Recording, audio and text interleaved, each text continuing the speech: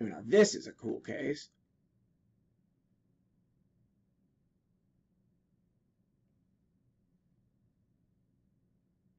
Where are we?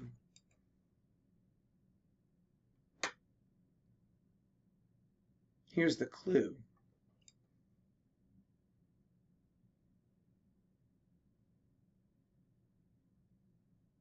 Anyone recognize this? Like salivary gland or anything? Yes, a salivary gland. Very good. And in particular, a minor salivary gland. It's a small little lobule, and it's got mucin-filled, goblet cell type cells. And then that's what these guys are here. This is mucin-filled. And then right here we see salivary ducts, which are double layer of columnar cells. And so it kind of is a little bit similar to sweat glands, right? Except that sweat glands don't have mucin-filled cells in them. And also the duct of a sweat gland is more like double cuboidal, not double columnar, but depends on where you are in the salivary gland. There can be similarities. So it'll look, basically, if you're, derm path and you have not seen much oral path, you think, if it looks kind of like a sweat gland, but weird, think about minor salivary gland if there's mucin filled there. Or if it looks like a sweat gland but a little weird, think about breast tissue. That's another thing too.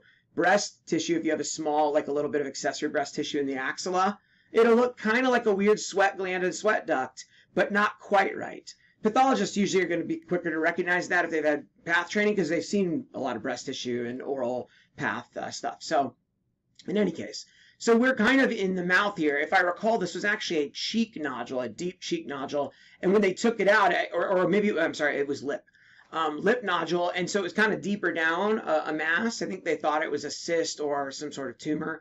And they removed it. And so they took out some of the muscle of the lip here around it. See, that's another clue where we are, skeletal muscle there. So what is going on here? Is this a tumor? Or is something else? It's weird, isn't it? I think it's quite pretty, though. Look at that pattern. Isn't that wild? Anyone know what's going on? Don't worry, if you're wrong, I'll edit it out. I feel like inflammatory more. Inflammatory, good. Yes, it is. It's an inflammatory reactive process, not a neoplasm. But it's so cellular, you could think of a neoplasm. What was the other comment? Oh, yeah, I was just going to say, like, some sort of foreign body granuloma or something. Indeed. These are really robust granulomas. That's what's happening. This is an amazing example of when we say palisaded granuloma. That's palisading, right? But this is not one of the palisaded granulomatous disease processes like rheumatoid nodule or anything. But the same process that we've got a bunch of histiocytes, which are epithelioid to spindled, pale nuclei, abundant, dense pink cytoplasm, right? And they're lined up around some stuff. And there are some scattered multinucleated giant cells. Look at that whole huge giant cell. All those nuclei all in one cell. And then in the middle, instead of, like in a lot of infectious granulomas, in a lot of infectious granulomas, I don't know why I have trouble saying that, we'll see like pink necrosis in the middle. But we don't have pink stuff. We have blue stuff here. Looks like almost gooey like mucin. Why would we have like tons of little mucin-filled areas surrounded by granuloma? Or is it not mucin? Is it something else? Is it filler? It is filler, in fact. Very good. One other thought you could think is like a ruptured mucocele. But ruptured mucoceles, the mucin doesn't look like, it's not this dense and blue.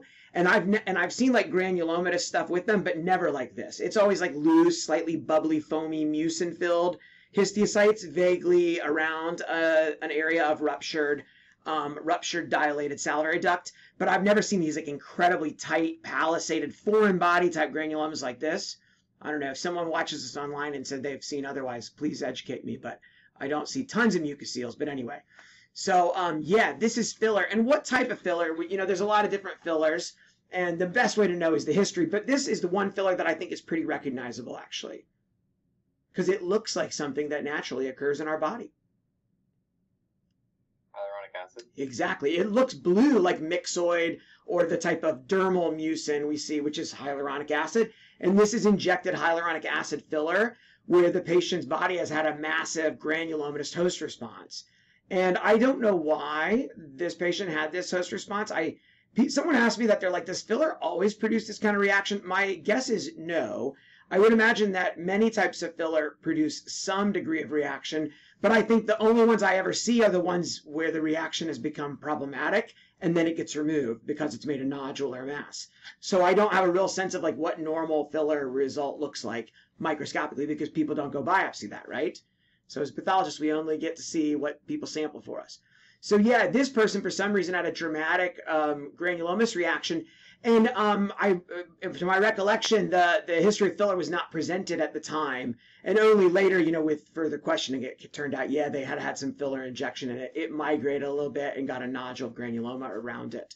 So it's always kind of satisfying when we find this without the history. We're like, oh, this has been injected filler, and go and find the patient history.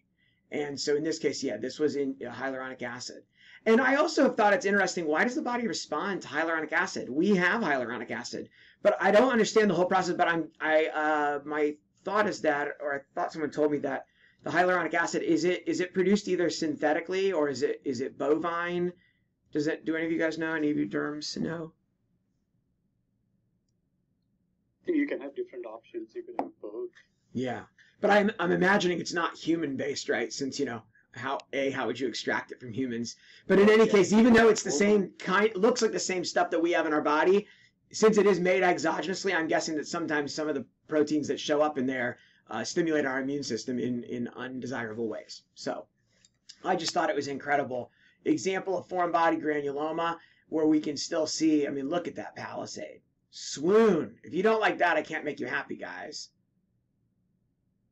Dr. Gardner, I'm pretty sure people are also allergic to, this is on our surgery test recently, but the albumin in Botox, even though it's human-derived. Interesting. Which is really odd, too. I thought, I got it wrong, because I was like, well, albumin's like a naturally occurring thing in the body. We, replace albumin all the time with cirrhotic patients, but apparently that's, a known allergen in Botox injections. That's fascinating. Thank you so much for educating me about that. The immune system is a wild and weird thing. But anyway, I thought that's a case that is quite memorable, and I thought was really amazing to see. That's probably the best filler reaction that I've seen in my career. And I know my dear fellows like to point out that I'm always saying this is the best case ever.